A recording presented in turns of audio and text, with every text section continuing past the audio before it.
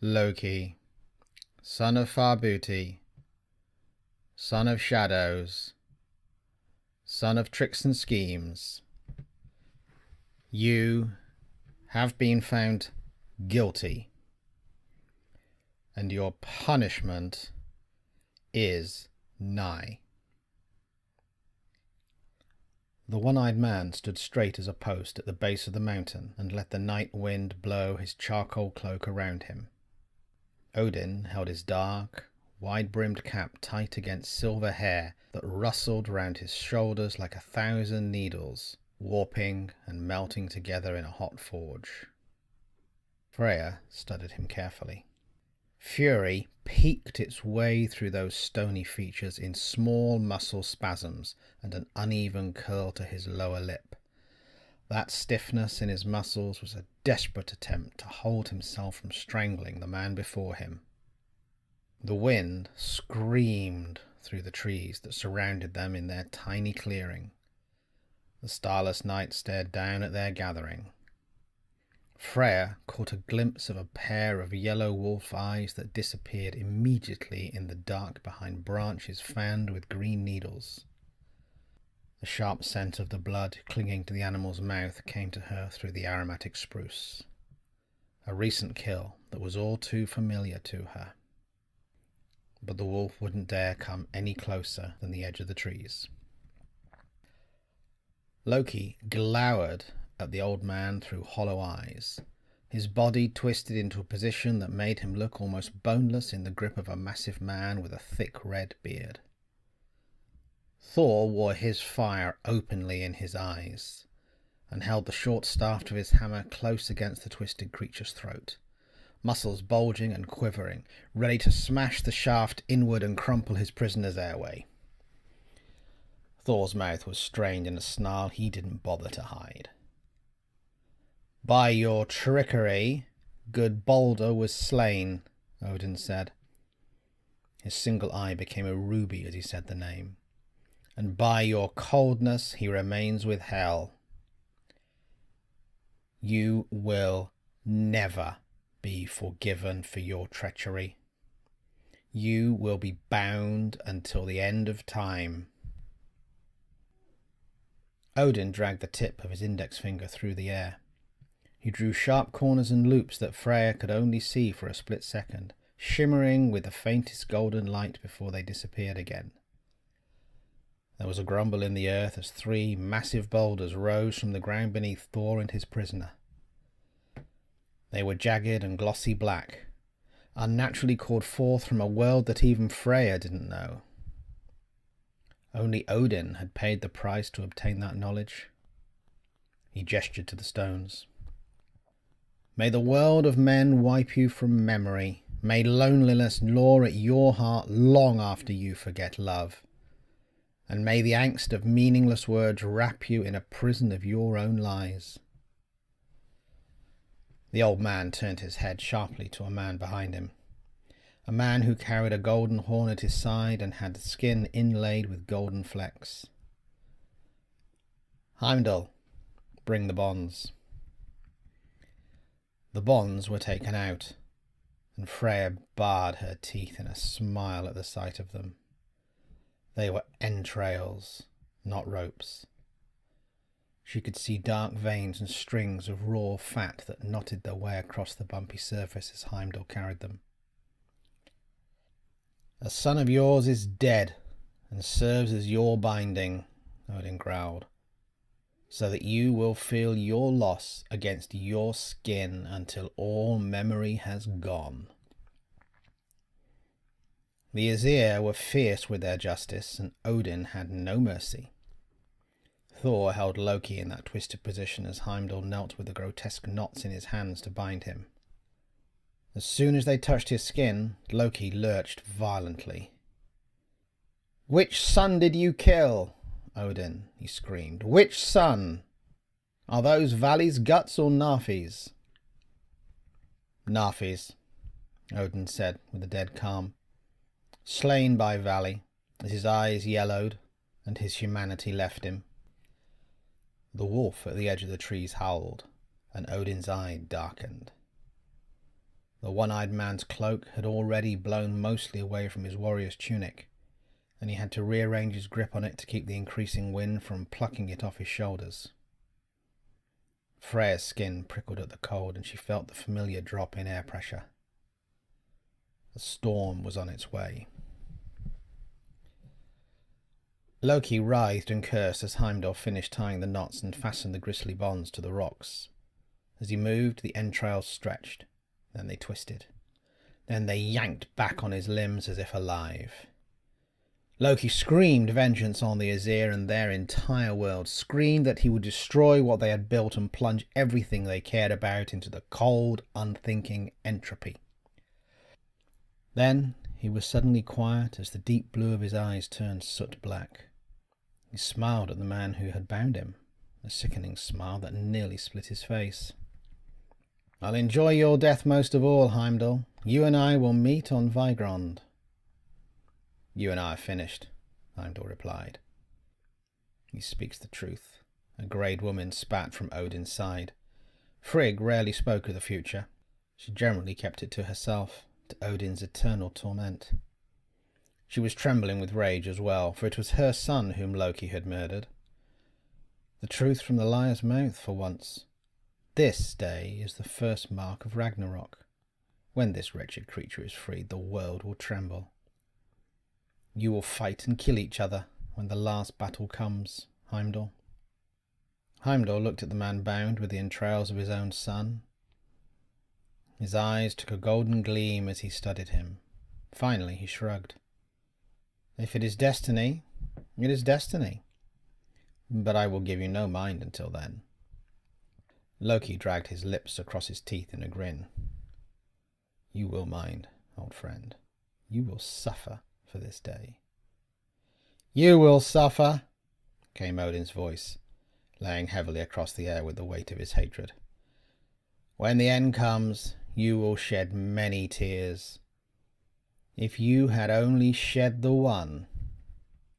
"Enough," came the voice of one who was usually silent, a calm voice that cut through the wind and the voices.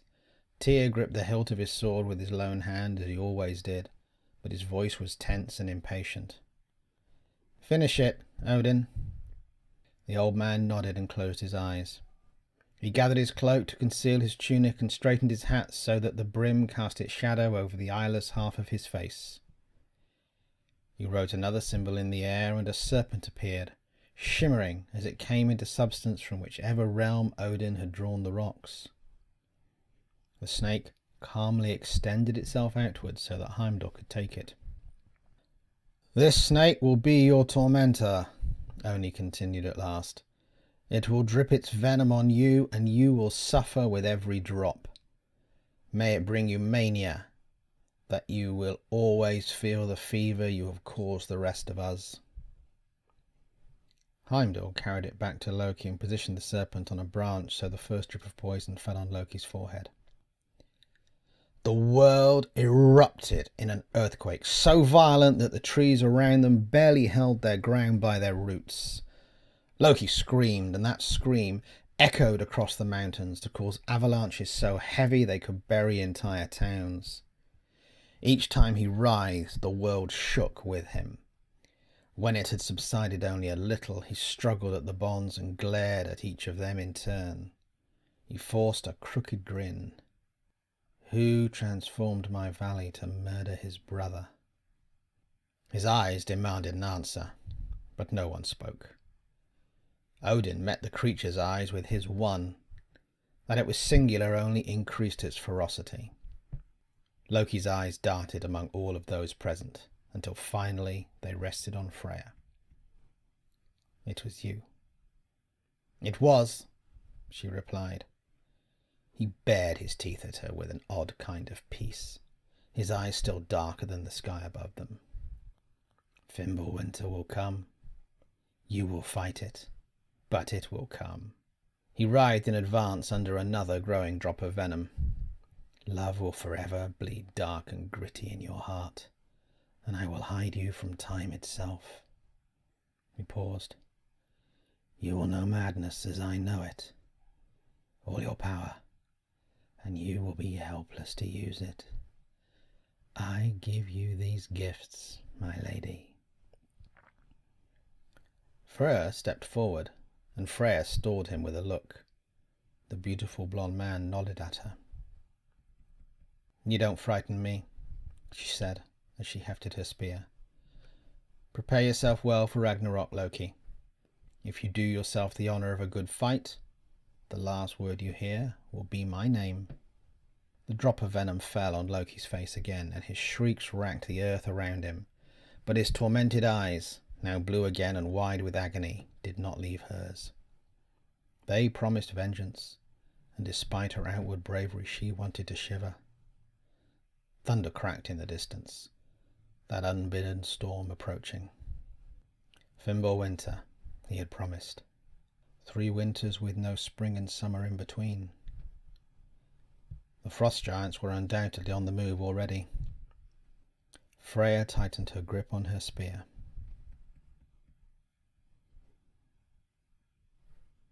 The Israeli air was dry and seemed to move with the lines of sweltering heat rising from the baked ground, creating illusions of darkness over the dirt that disappeared when one started to walk towards them. Mirages, just the way they happened in stories. The rocky earth split in places for lack of rain to keep it smooth, and here and there a sickly plant struggled for life out of the cracks. You know what causes mirages? Gordon Prince said as he looked across the landscape and adjusted his white hard hat. Gordon's business partner, Paul, raised an eyebrow. The sand's heat is transferred into the air above the ground. Hot air refracts light that comes through cold air, and it refracts the image of the sky to your eyes. Blue, like water. The hot air moves upward to mix with the cold air when it gets hot, making the blue seem to wave just like actual water beneath the wind. He grinned and nodded into the distance. So if someone were to walk across that piece of sand over there by that actual lake, they would appear to be walking on water. Paul looked to where Gordon pointed and smiled. The Sea of Galilee lay just beyond them to the south, just far enough away that a mirage made the body of water seem significantly larger than it was. There was a deafening snap as a cloud of splinters and dust danced its way to the top of the excavation site. The crane dropped the large chunk of wood a few feet away from the now open doorway. "Ah, they said I was crazy," Paul said, grinning like an idiot. "They said we'd never find it." "They laughed at me, Igor." The darkness of the entrance was almost a complete black. Gordon was focused on the darkness inside, which should have been more visible with the sun beating its way through the new opening. "I don't see the big deal." A soldier, whose name Gordon hadn't bothered to learn, stared into the dark opening as he spoke. Gordon would have done without the soldiers if he had the choice. Their sponsor had insisted. Political unrest of the region and all. Gordon wished they would at least shut up and let him have his moment. Paul took the gracious approach to the soldier. "There's a very real chance that this is Balder's tomb." The soldier said nothing as he looked down the incline roughly carved into the desert's face. Paul continued. "Balder was the Norse god of light, the son of Odin and Frigg." The soldier was silent.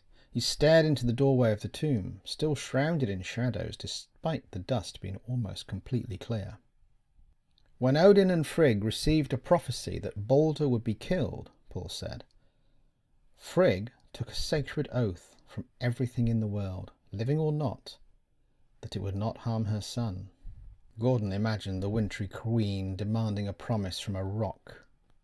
He smiled where he imagined her getting it.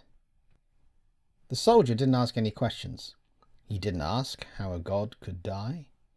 And Gordon was annoyed that Paul didn't get to explain.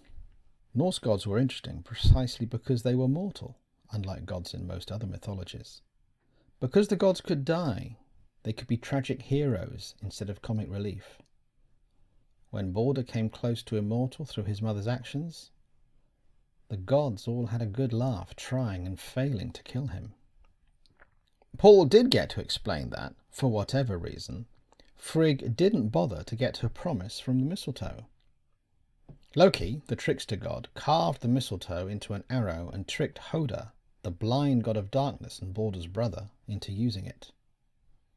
Hel, the goddess of the underworld, offered to raise Balder from the dead if every creature in the world wept for him. Only Loki refused, and Balder stayed dead. Odin burned his son's body on a funeral pyre atop Balder's dragon ship. "Sounds like Loki was an arsehole," the soldier said. Paul smiled. It summed it up pretty well. He tricked the god of shadows into murdering the god of light. Gordon nodded. Loki tricked night into murdering day. The soldier shook his head. If the body was burned, what's in the tomb? Gordon turned and looked at the soldier, raising an eyebrow. Maybe the man was listening after all. "Mythologies become what they are over time," Paul said. "But they're based on something real. The most fearsome of the gods could have been built on famous warriors or ancient tribal chieftains. The man who became Balder, the god, might be buried here." Gordon and Paul left the soldiers, and the two men made their way down the incline to step past the ruined door. Inside, the darkness seemed to swallow the light from their headlamps, expensive as the lamps were. That, Gordon knew, was nonsense. His eyes were still adjusted to the bright light of the desert. There was enough light to find their way around, and that's what really mattered. Pillars were toppled and were lying shattered on the stone floor. Basins where fires might have been lit for sacrifices were smashed, and Gordon thought he saw the grease of sacrificial animals still glimmering on them. In stark contrast to all of this, the statue at the far end of the temple, behind the altar, was fully intact and upright. Gordon's headlamp couldn't banish the fuzziness around the edges of the sculpture. Through the haze, he could see a man's face that was decidedly pointy as it emerged from the carved black stone. Pointy eyebrows hung over eyes that were piercingly sharp despite being carved centuries before. A wicked grin split his face in half to reveal a set of blocky, too large teeth. The razor-sharp corners of the mouth seeming to stretch progressively further towards the long, pointed ears, even as Gordon stood looking at it. The man was robed, and his arms were crossed in front of him.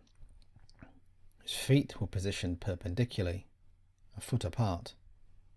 Impatiently. "If this is Balder's tomb," Gordon said, after a long time, "why does it contain a monument to Loki?" There was a sound behind them. The scraping of a footstep against the sandy stone, perhaps. Gordon spun on his feet and squinted into the darkness. The dark seemed thicker now, though, somehow consuming even more of the light than it had before. "What's the matter?" Paul said. Gordon didn't turn his attention away from the darkness. Something was there. He let the silence linger. "Didn't you hear that?" "I didn't hear anything." "Something moved," Gordon said. He was sure he had heard something, but the light revealed nothing at all. The sound came again, stretching across a longer length of time. It sounded more like the low growl of a large dog. A bead of cold sweat glided down between his shoulder blades. The feeling of dread was thick in his chest, and he could not shove it away. A panic attack? A heart attack? He debated briefly on whether he had taken his baby aspirin in the morning or he'd let it in the pack. "I'm sure it's fine, Odin," Paul said. Gordon stared at the man, whose features were no longer illuminated by the light that struggled through the space between them. "What did you call me?"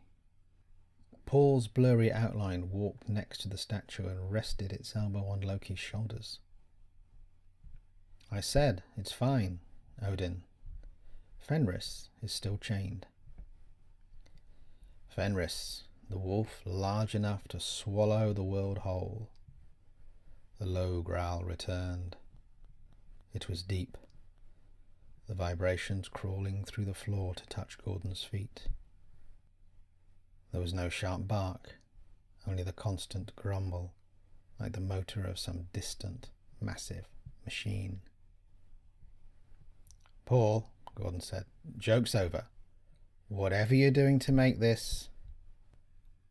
"My joke on you was played out a long time ago, Odin. It's time to end it." The darkness swelled, and Gordon turned to see that the doorway had disappeared, removing whatever illumination the desert sun had tried to offer. Gordon couldn't see Paul's face, but he imagined the man was grinning, and he couldn't understand why. The more he stared, the more Paul began to look like the statue next to him. The ground beneath Gordon's feet shook, and his headlamp winked out. "And so he sets afire, to sear his soul and purge away all that stands in his desperate path, to forge his focus and save the ones for whom he walks his bitter road. Now his illness, cured in flame, sails away on tendrils of smoke until the heavens weep for all he loved. We march to Ragnarok," he says to no one as he hefts his mighty sword. "Behind us all we were, before us only bloody battle. You carry lightning in your eyes, my friend, bolts as numerous as grains of sand. Your burden is nigh, the last to die, for there is fury in my hand." Scrawled onto a wall of the last temple of Loki, before the world burned.